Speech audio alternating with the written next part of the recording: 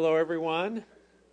Welcome to the DMICE Informatics Conference, and I guess welcome to some number of people who are out there watching by streaming, as I did from Riyadh, Saudi Arabia, a couple weeks ago. Anyways, we have a speaker from a visitor today from Massachusetts, and so we'll just that this conference isn't always just us talking to ourselves. In fact, we have another visiting speaker tomorrow morning. I know it kind of came about with short notice, but you can find the flyers about it around the building. Anyway, so I'd like to introduce our speaker, Jenna Marquard, who is currently at the University of Massachusetts in Amherst. She graduated from the University of Iowa in 2003 with a bachelor's degree in industrial engineering, and then pursued graduate studies in that field at University of Wisconsin-Madison, and worked under the supervision of a very good friend of mine, and very good friend of many of yours, Dr. Patty Brennan, and conducted research in areas of consumer health informatics, decision-making, and health information exchange. And for the last 6 years, she's been at UMass Amherst, and her current research uses methods from engineering psychology, visualization, and computer science fields to understand consumers' and providers' information search and decision-making patterns. She's funded in her research by the National Science Foundation and the Agency for Healthcare Research and Quality, which funds a fair amount of work in this department. And she's visiting here today and is going to do a sabbatical here this fall. And so you'll get a little introduction today, and then if you're interested, maybe you can spend more time with her in the fall. So I will turn it over to Jenna.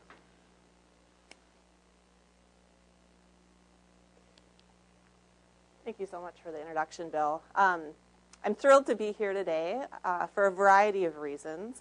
Excited to be able to come back this fall, and so I'm hoping that this talk spurs some discussions in terms of fun things that we might be able to work on, and also spurs discussions with folks in terms of having meetings while I'm here. But again, really interested in talking to you about three things. The first thing is I want to give you some background about who I am and where I'm coming from. I'm an engineer, and so I have a slightly different background than quite a few of you. And so want to give you a high-level overview of the types of work that my group does and why I think industrial engineering is an important part of the types of things that we're all interested in.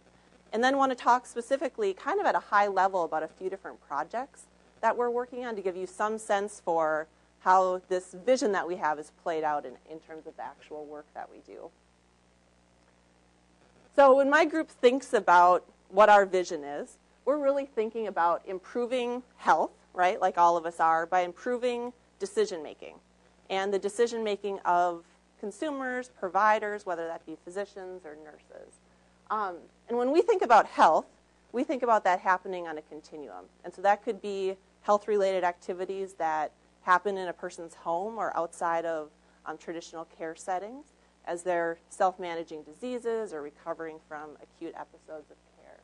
We also think about that happening in routine office visits in primary care settings, and we think about that in inpatient settings in acute, treating acute conditions or incidents that come up. So as we think about health and improving decision-making, we're really thinking about that in a variety of contexts. In terms of our approach, we're really thinking about, to improve decision-making, how we can provide the right information at the right time and in the right format. And oftentimes, but not always, that's involving some type of health information technology or informatics intervention, but not always. So we're thinking about decision-making when it does and when it doesn't involve those types of technologies. From an industrial engineering perspective and a cognitive science perspective, we know that there's this tension when we think about decision-making that individuals are capable of making really complicated decisions. We can see patterns in information a lot of times. We can make inferences about things in a really complicated ways. But on the other side of that spectrum, we also have really limited information processing capabilities in some ways. And so there's this tension between, well, we're really good at making decisions in some ways, and we're really limited in some of the things that we can do. So health information technology or informatics interventions might be able to help people overcome some of these limitations. So that's the framework that we're coming from when we think about our projects. So something that a lot of you are very familiar with is Charles Friedman proposed not too long ago his fundamental theorem of informatics, right? So the thinking that when we're talking to this community, we're not thinking that computers or informatics interventions are replacing people. We're thinking about the idea that a person plus this intervention or tool can do something more than that person could do alone. And as I talk through our projects today, I'm going to reference back to the general structure of what this looks like as a context or framework. What I want to point out or bring to mind is that industrial engineers and human factors experts in particular have known this for a really long time, and it's actually a guiding premise of a lot of the things that they do. And not only does that community know this, but they have methods and approaches to help address this or make it a reality. But this talk is about interdisciplinary research. And so we think about, as industrial engineers, one of our big challenges is that we don't work in isolation.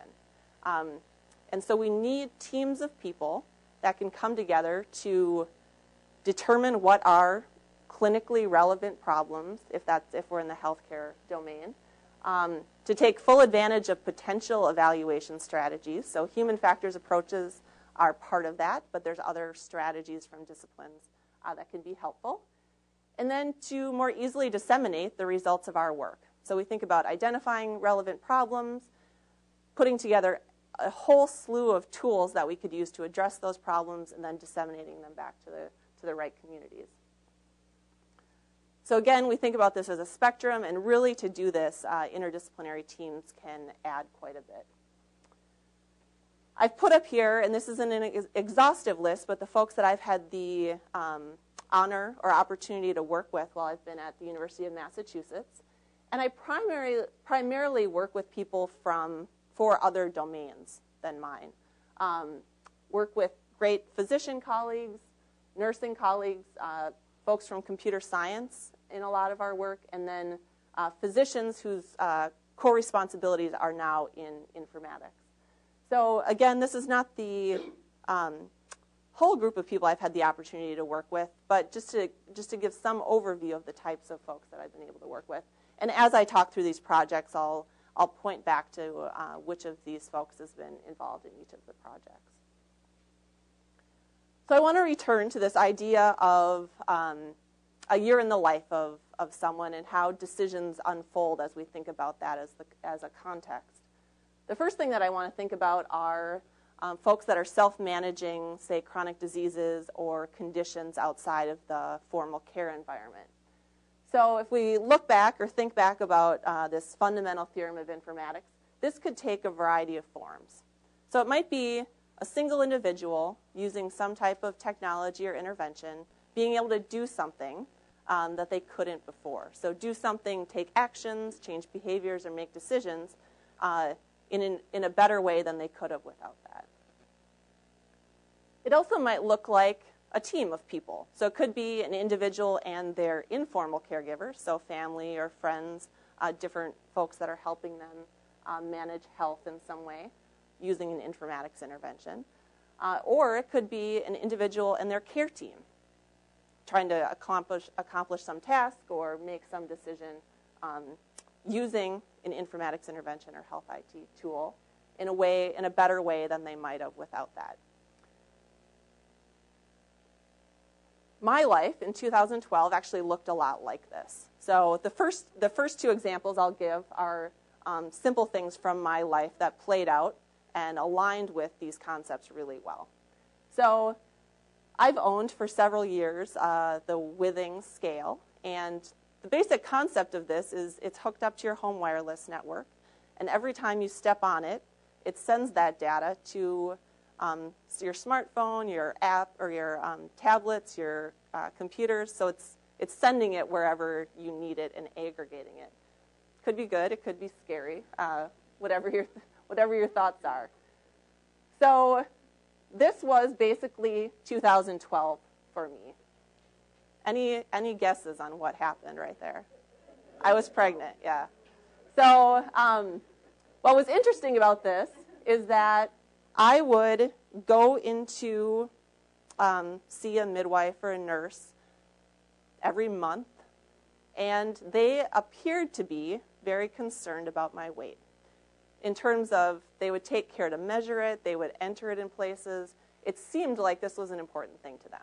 And yet, I'm showing up at different times of year, different times of day, wearing different clothes, and so I'm not convinced it's good data. And yet they're providing me this sense that this is really important. So I've been doing this for a long time, and I kept monitoring this during the time that I was pregnant. And basically what this gave me was some sense that things were okay, right? I had shortened a feedback loop and basically gotten information more frequently than I was before, and was feeling like it was much more reliable data. So in this case, this was really simple. I had one type of data that for me was serving as a proxy that things were going okay. So it wasn't even necessarily this data, it was the meaning behind this data. So that I was eating okay, that the baby was doing good, those kinds of things. So again, this is me acting alone. I wasn't sharing this data with anyone. It was just me looking at it and getting some sense that things were okay. Then Edison comes along. So dressed him in a shirt that is Portland relevant. So he comes along in November of 2012, and any new parent will realize that things feel a little bit out of control. And so had found this application that allowed you on your smartphone or tablet, again, it was synced from whatever devices that you wanted to, and it would allow you to really easily log when you were feeding him, when you were changing his diapers, when he was sleeping, all different kinds of data you could log really easily. And what this helped us do in a variety of different contexts, and again, this was, we would go in to see a provider, and they would make it seem like there were certain things that were really important. And so they would ask us questions about how often, he was eating and how often we were changing his diaper and these kinds of things, and we didn't have data, right, except for this. So this made that conversation a whole lot easier. And then we would be traveling, and we could really easily maintain awareness of when things were happening. So it was helping us get some sense for how things were going. The other thing it did was help with mental health. And so things change slowly, and it doesn't feel like much is changing. But wanted to show those early morning hours, and this is a difference of about a month and a half, and how different our life became over the course of that month and a half. So we could actually really look back and see how much things had changed, and that provided a lot of relief.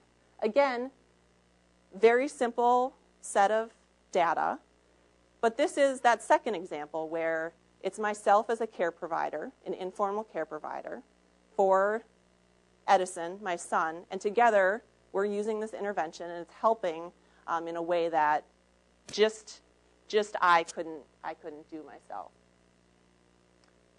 The third example of an individual interacting with their care team is a research project I'm going to describe. So we're shifting away from my life to one of our research projects. Again, but still looking at self-managing outside the home. This is a project with a few different organizations. So Barry Saver at the top is a primary care physician who works at UMass Medical School. Peggy Prusy is a nurse who works at a group called Reliant Medical Group, a practice of about 20 clinics and about 200 physicians in central Massachusetts. And then Mike Kelleher and Larry Garber are also physicians at that practice. Larry is the practicing the lead of their informatics group there. So this is our team that's looking at this project. It's a AHRQ funded project, controlling diabetes using inexpensive health IT, really in the context of hypertension in diabetics. So again, we're measuring hypertension in diabetics. This is an area of significant interest to the primary care physician that I interact with. So the goal of this was to do a randomized control trial of an intervention that would do a few things. One would support patient-provider management of hypertension and diabetics. So again, we're going back to this idea of an individual plus their care team, but still self-management at home outside of formal care settings. From a human factor standpoint, we want this to require minimal workload on the behalf of the patient and provider. We know that's a big deal. It was of significant interest to me to try to use off-the-shelf technology, mainly because then it could be more inexpensively implemented, perhaps, in other settings, and regardless of what platforms they had in place, whether it was, Epic or Cerner or NextGen, or no EHR at all, that this could be replicated and disseminated in some way. So these were the guiding kind of principles of the project. The structure of it was that we used an off-the-shelf electronic blood pressure cuff, an Omron cuff.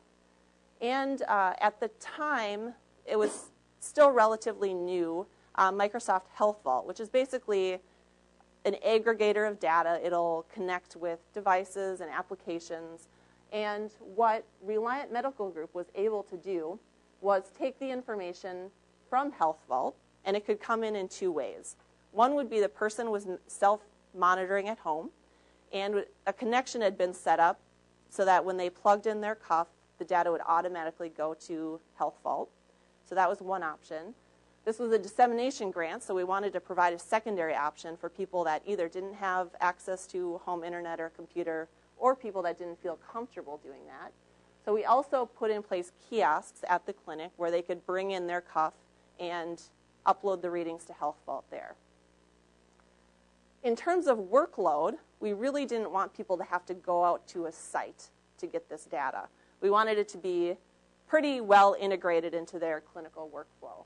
And so the folks at Reliant were able to build an interface between Health Vault and their Epic EHR. And so automatically, without doing anything, when this data was brought into Health Vault, it would automatically go into a clinical flow sheet. And the value of that was that we could set up rules and alerts based on that data, so folks wouldn't have to actually go and proactively look at it. So they got both summaries of data and triggers if there was something that was happening that they needed to know about. There's pretty good protocols in place for medication changes and things like that. So the primary care physicians had okayed the protocols to have a team of diabetes care nurses call patients when they saw things going on and adjust medications as needed. So when they would do that, they would call and first, obviously, sort of troubleshoot if it was some kind of life issue, someone had passed away, they were going through some kind of life change, or if this was sort of a legitimate pattern that was happening, and then they would adjust medications according to these protocols. So we've just completed exit interviews for all of the folks in the randomized control trial, but have done interviews with patients. We've done home observations with patients, interviews with the diabetes care nurses. And we had an intervention and control group, and the folks that were in the intervention, after exiting, they could choose to keep using the intervention, and folks in the control group could start to use it. And we've had a huge percentage of folks that were in the intervention group and have decided to keep using the system. So from a patient perspective, and we did, again, home observations to try to change as much as we could to make this as easy to use as possible. But they're wanting to keep using it. The diabetes care nurses and primary care physicians of these patients are incredibly happy with it. They're willing to keep using it. And there's been basically 3 different elements of this that they've found valuable. One is that they've shortened the cycle in which they're getting data. And this is a similar thing in terms of when I'm talking about things. But instead of going 3 months between getting data points on these patients, they're going perhaps a week or even sooner. So they're getting much more rapid cycles, and they're noting that their confidence level in the data is strengthened because of that. The other thing has been that they've been able to view this in multiple ways. So we haven't required that patients have gone to look at their data. That hasn't been part of it if they haven't wanted to, but they're doing that. And the ability to see trends in what's going on, and the same thing with providers, has been an important piece of this. The other thing that this has been helpful for is if the diabetes care nurse and the patient are having a conversation about deciding whether to change medications, patients, from their perspective, have been much more open to doing that because it becomes a shared decision where they're both looking at similar data. And so that's been helpful. So for a variety of reasons, again, getting data has helped these two sets of folks together make, in their impression, make better decisions than they would have before. Again, we've just done the exit interview, so we'll have actual clinical data about whether this has improved outcomes. Luckily, there's about a 70% overlap between this Reliant medical group and the insurance carrier for most of the folks. So we're going to get claims data and all kinds of other markers that we can look at. When we move to routine office visits, I'm going to talk about another project that we're working on. Barry Saver is also involved in this, the primary care physician at UMass Medical School. And another one of my colleagues at UMass does work in human factors. He does work in the field of driver behavior and transportation human factors. And what's been really helpful is he has brought in a set of data collection methods and analysis methods that have been really interesting to think about bringing in from that domain into the healthcare setting. And there's a pretty significant overlap with some of the work that's going on here. So this is a project we're in the middle of. It's funded through the National Science Foundation. So for engineers, this is a pretty typical organization that funds our research. And what we're really looking for is how we can model how physicians in primary care settings search for and use information from EHRs. We're looking at how that is different or similar across several EHR vendor platforms.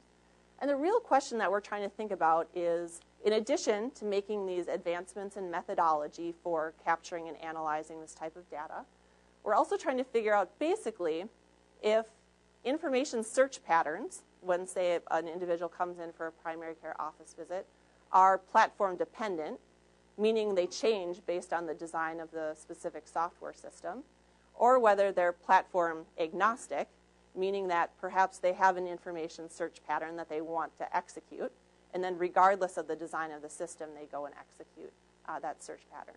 So again, we're trying to get some grasp. It's probably going to be in the middle somewhere, but trying to get some understanding of it. So it's both that and trying to advance methodologies in how we capture and analyze this data. So the site that we've completed to date is a community clinic that uses NextGen, which is a lower cost system that's often sold to community clinics. It's about the most horrible piece of software that I've ever seen in my life. So the gist of this is we use an eye tracker slightly different than the one that's used here. It's a mobile eye tracker, and basically it's a head-mounted eye tracker that a person can be in a free-moving environment, and we've used it in a lot of non-health IT studies, but we're using it in this context in outpatient clinics when we go there. So basically we can put this on a physician and then have them complete some task with the EHR in the environment that they work in. And then when we get that data, it's basically a video, and it shows exactly the scene in front of them and then where they're looking at given points in time. So this is a sample screen from NextGen. In the context of we're dealing with a pretty routine office visit for a patient with a couple chronic conditions, in the context of that visit, there's 20 about 24 standard screens that they navigate through to complete that office visit, both in information retrieval and data entry. And when we've looked at the subjects so far, there's 24 screens, but a lot of them they visit multiple times throughout the visit. And so the range in terms of number of screens visited for the subjects ranges from about 85 to about 150 on the visits. And so they're searching through and entering data in a huge number of screens. So what we're in the middle of analyzing is this eye tracker data, and to look at sequences in terms of what information they're looking at. And so we can get that. We're also interested in sort of novel ways of analyzing that. So a lot of times eye tracker studies will look at common places that someone looked or whether they looked at a piece of information. And we're really trying to understand the process by which they look at information. And if we can do that, we can think about common transitions between different types of information. And if you had 20 people who always looked at things in the same order, you could start to make inferences about placement of different types of information by each other. So again, we're trying to think about what's going on. I've also done interviews and surveys of these folks, the people that participated. And as you might expect, the common theme is basically they're trying to build a story, right? What's the story of what's going on? And the way that things are structured right now isn't helping them because information is so disjointed, basically. So they bring up things like, even if I know something is important, if I know it's hard to find, I don't go and look for it. Again, that would be a sense for, I've got some predetermined information search pattern that I want to execute, but the technology isn't allowing me to do that easily. But again, trying to think about what story they're trying to understand or build, and then working backwards and trying to figure out how can we structure the information in a way that allows them to build that more efficiently.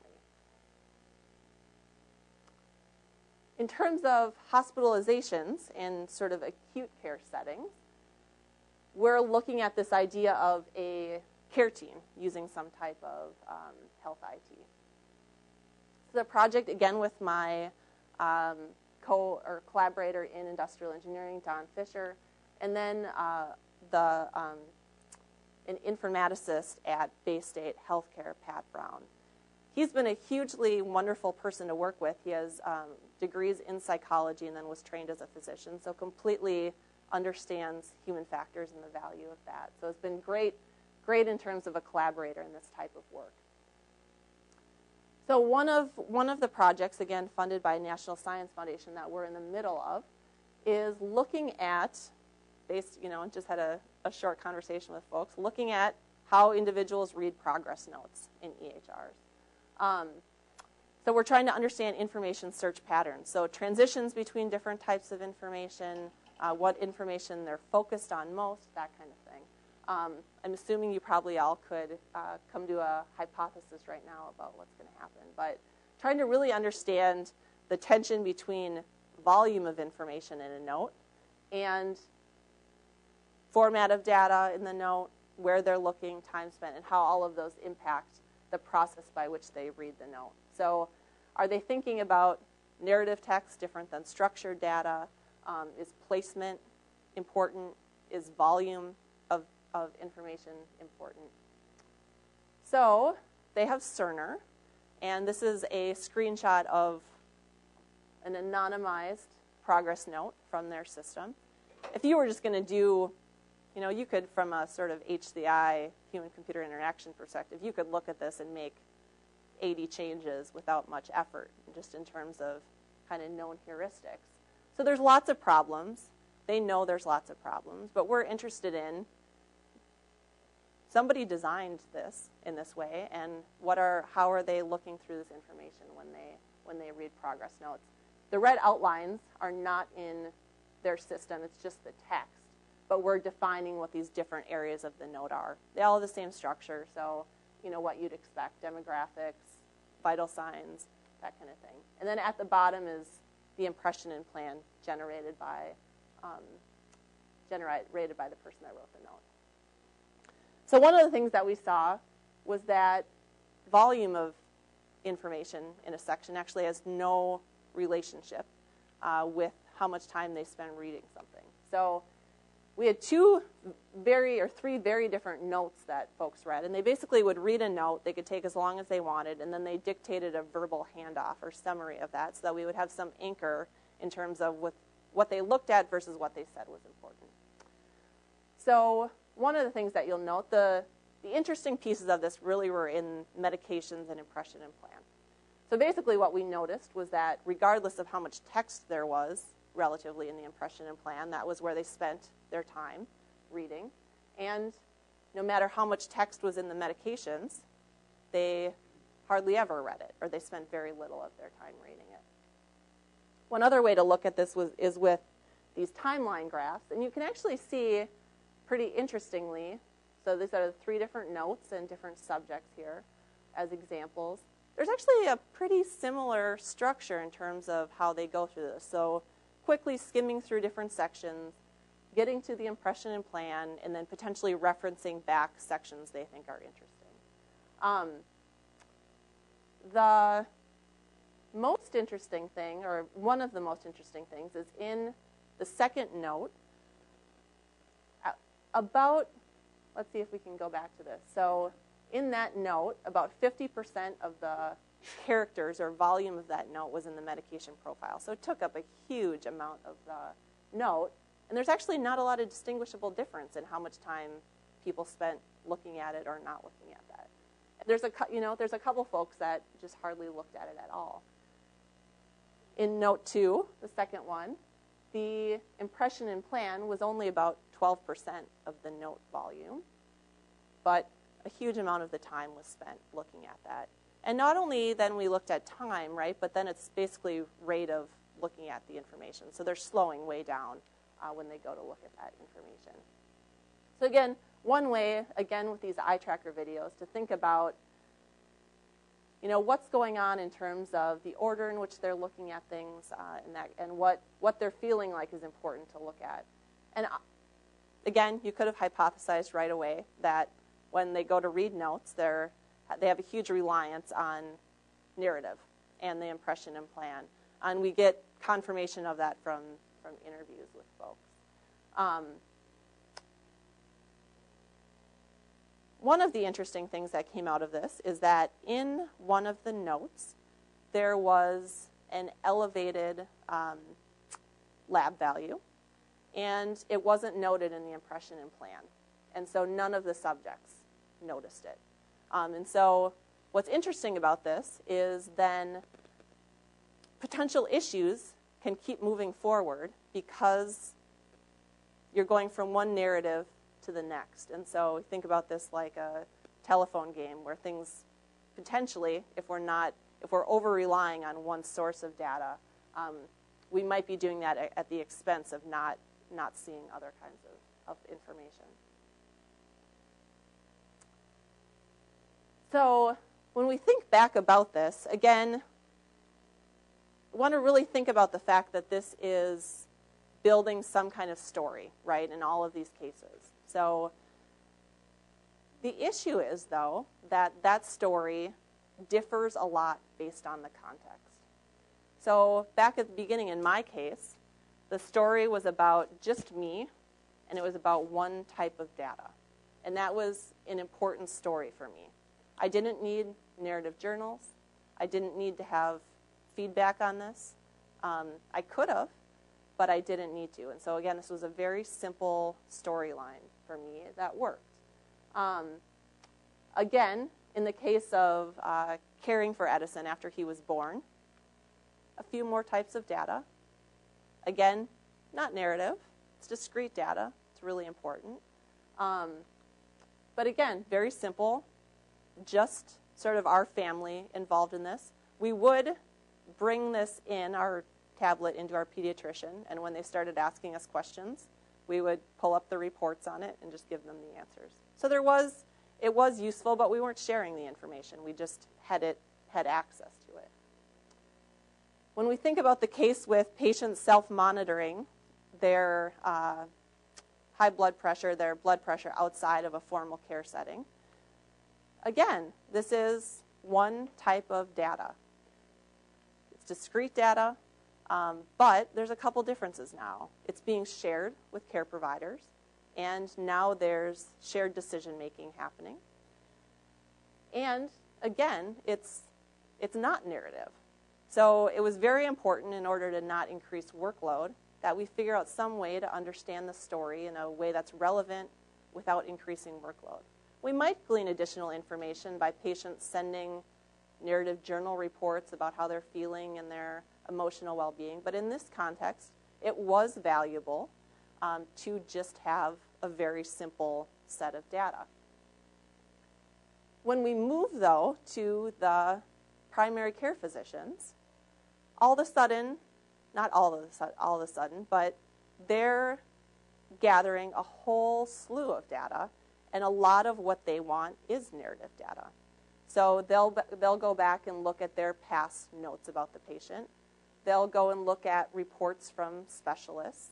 And so while they are looking at when you had lab values done, whether they should order tests, whether you need immunizations, they are wanting a lot in narrative form. So that starts to get a lot more complex in terms of how they're building the story that they want to build. Similarly, then, when we move to progress notes, it shifts almost all the way in the other direction, where they're relying almost exclusively on narrative data. And they've moved away from wanting to look at discrete data. Again, they're building another type of story and using different kinds of data to do that. So one of the points, just kind of in summarizing and going through these projects, is thinking about the fact that when we try to understand information search patterns in order to make decisions, we need to be very sensitive to context and what that is. In some cases, we actually might try to make things more complicated than they need to be, where something simple would be helpful. And in other cases, we've simplified things where they really need complexity in terms of merging different kinds of data. So again, just a very high-level overview of the types of some of the projects that we're working on. I wanted to leave time for discussion today. But to give you some sense of the types of things that we're interested in and working on. And I'll end with, I never talked about images as an important type of information. But we also think about how those play into this. So I'll leave it at that and take time for questions. Yeah. Thank you. And let me ask anyone who's in the room here who doesn't normally attend to, if you ask a question, to hold down the mic button. Not so much for us to hear, but for the recording and the people who might be out there listening who can also send us questions via Twitter if they would like. I was interested in all three, but the one on physician notes, probably for those of us who are physicians are interested. One of the challenges I almost consider to be the holy grail of informatics is the data that we capture from physicians that we in informatics talk about secondary use and clinical decision support. And to really do that kind of stuff well, you need structured data. But it's become clear, very prominently clear as we adopt more EHRs, that physicians really like to read notes, and they actually don't trust check boxes and things like that. I'm wondering if your research has any insights into that debate or conversation. Yeah, so when we've had conversations with folks, I think this goes back to an interesting distinction and challenge between what the motivations are for the production of the note versus the desires in terms of using the note. And so in this case, in their platform, they actually haven't separated those things. Whatever's produced is shown. So, so there's an acknowledgement that the rationale for the production of the note might be a resident who wants to include as much as possible so that they don't get in trouble for leaving something out, which in their case is happening quite a bit. And so there's the ability in their system, like a lot of places, to, with very little effort, get the structured data and automatically populate the note with it. So I think in some ways, and not completely answering your question, but I think there's an issue around what we're capable of producing, and in different contexts, what people want from that. So it might be that researchers are really interested in that data from one perspective. It might be that a nurse who's supporting things is interested in it from a different perspective. The physician taking over might be interested from a different perspective. And so I think in some ways that's what's being lost, is the needs assessment and assessment of actually the end user of what's helpful to them, instead of what's produced is in full shown in the same way, no matter what you want.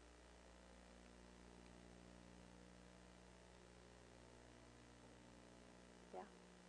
So I have a question about this search pattern thing interested me. Trying to infer what the pattern is. So while you were talking about that, I was reminded of Elstein's work on hypothetical deductive reasoning. And in your work, have you been able to get at the degree to which the search pattern is sort of standard? Like, first I always look at this, then I always look at that, then I look at that, versus prompted by some need to explain an anomaly or need to achieve some kind of coherence? Yeah, so there's a couple different perspectives on this. I didn't talk about this, but some of the preliminary work for this was not in health IT specifically. So we had looked at, I work with some folks who are very interested in patient safety and things like doing things to the wrong patient, giving them the wrong medication, that kind of thing. So they had devised some experiments and used the eye tracker where nurses and physicians, lab techs, all kinds of different folks did tasks that they would do every day. And they had the eye tracker on so we could see what they were looking at. And the way that they did this was that in the last trial, they had the person who they were supposed to be giving a medication to, let's say for the nurse, was different than who it should have been given for. And again, these folks knew they're in an experiment, knew that they've got the eye tracker on, and in the case of the nurses, about 40% of them didn't identify this error. So our group came in, and we're interested in trying to understand, again, the process of visual scanning.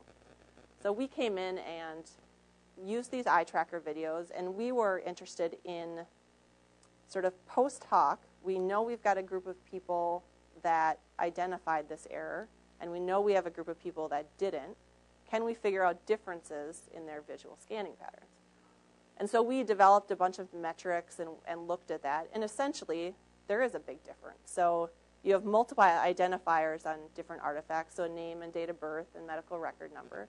And basically the people that identify errors are looking at one identifier across artifacts, and the people that don't identify it are looking at everything on an artifact, trying to remember it, and then looking at everything on the next one. So we pretty easily, basically, at the end, able to look at this and figure out visual scanning differences. So that got us interested in this idea of could we use some similar ways of looking at things to do that. So one of the things that we're interested in is at the end, and so two pieces of this. For groups of, say, physicians that with the same task choose different plans going forward, are their search patterns within the records fundamentally different? So are there different search patterns that lead them to go in two different directions or multiple directions with a patient? So we've collected the data. That's what we're looking at right now. I don't think we can get at what you're talking about, Paul, without interviews and observations. So that's where a lot of our work to date has been focused on how we can capture this data and analyze it. And interviews and observations have been sort of post hoc, not aligned with that. And we've been fully aware that that's a limitation and are now starting to address it. So, no, I mean, I think you just can't do it without talking to people. And that just hasn't been, we've known it's important, but we've concentrated in a different area. I got another question. It has to do with the story. So the story seems to be a theme, part of the story here. You mentioned it in several places, that people were trying to construct a story or get the story or understand the story. Is there a way to tell when they have or haven't accomplished that? When they've gotten to a state where the story has happened? So that's been part of the goal in doing, say, with the progress note, at the end of it, having them do a verbal handoff so that we can understand what their story is. So in that way, we've forced them to generate a story. So every time we've done that, it's been sort of at the end of the task, asking them to verbalize what the situation is. So in the case of the primary care physicians, they're summarizing things and giving us they're summarizing the story verbally and then giving us what their plan is and basically entering it in. So yes and no, we force them to generate a story, right? There's something that's not necessarily realistic about that potentially. But they do generate one. Yeah. Thank you for the interesting talk. When you come back, how long are you going to be here and what are you going to do? So, no, it's very interesting. So for sure we'll be back August through November, so about 5 months. One of the things that is really great about the group here is that you're interested in similar issues, but have taken a variety of different methodological approaches. So where we've been weaker in terms of observations and interviews of things, that's an area where you all are very strong at. And so part of the interest has been in, say, something like this. Can we figure out if what people can verbalize as being important lines up with what they actually are looking at? So there's some interesting things there. I had a conversation with Joan Ash this morning. She brought up, a huge number of other interesting things going on, and then have other conversations with people. So a little bit is to be determined, but the initial prompt is, besides you all being fun and nice people, is that you're doing interesting things in an area that's similar, but your strengths are in different areas than mine.